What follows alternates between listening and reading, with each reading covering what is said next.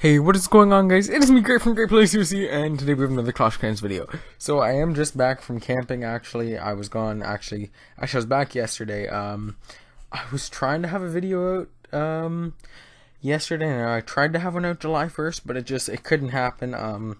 As you guys can see here, when the update dropped, where did I put it? Here it is. As you can see, when the update dropped, I actually tried recording a video of gemming my spell factory done and getting that upgraded, it was so early in the morning because I got up early. I'm like, okay, I'll record it, I'll get it done.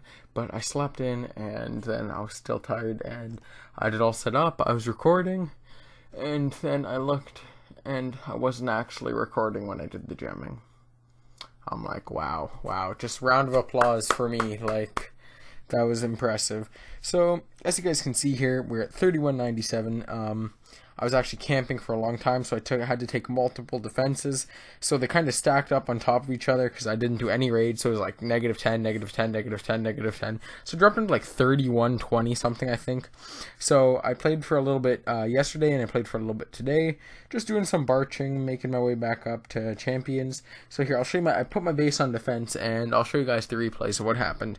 So, if you guys remember, this is the base that I used when I was at like 4,300, I think. I tried using this base, and this guy was just farming me. I'm pretty sure he was just trying to farm me, get my Dark Elixir. So, I don't like you, Nina Bobo. Sanjang from Nina Bobo, I do not like you. I will find you, and I will revenge you. No, I wish he can't revenge in champions, really. So, yeah, it really just looks like he came in here going for the Dark Elixir and nothing else. But, I mean, my Dark Elixir would have been where this air sweeper is, but I didn't know really where to put my air sweeper. I probably should have put it where the Teslas are here. Switched it out, but you know what, looking back, I probably should have done that. But you know what, whatever, free 25 trophies. Well, not free, cost me 3k DE. And let's watch this next replay on defense. So this guy was quite a bit higher than me. His heroes are lower than mine, which was weird. So, as you guys can see, he did lure a lot of my traps and stuff, so it wasn't hard for him. He did use 2 golems, a ton of giants, and wizards and witches. That's an interesting strategy. Don't know why he brought 1 lightning, considering he has a poison. That wouldn't really help him, so I don't know what's going on. So he drops his giants, they're going in, they're all getting roasted by my Max Inferno, so he freezes it to make sure they all stop. But just like this base is intending to, everything is going around the side of the base, nothing is going in like he wanted them to. So his heroes, look at his king, even his king's walking around the side of the base here, big oaf. And he's just got his troops, wizards and witches here, just getting roasted by my Inferno and Expo and Teslas all.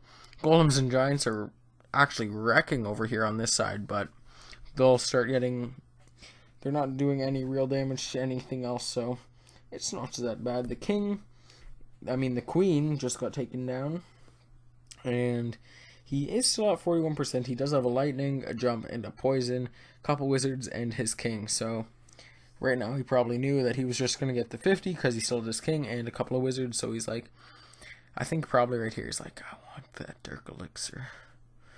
This guy's a jerk. I'm only going to 1-star him, so I want his Dark Elixir.